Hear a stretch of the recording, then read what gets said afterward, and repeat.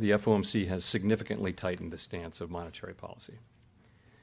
We have raised our policy interest rate by 5 percentage points, and we've continued to reduce our securities holdings at a brisk pace. We've covered a lot of ground, and the full effects of our tightening have yet to be felt. In light of how far we've come in tightening policy, the uncertain lags with which monetary policy affects the economy, and potential headwinds from credit tightening, today we decided to leave our policy interest rate unchanged and to continue to reduce our securities holdings.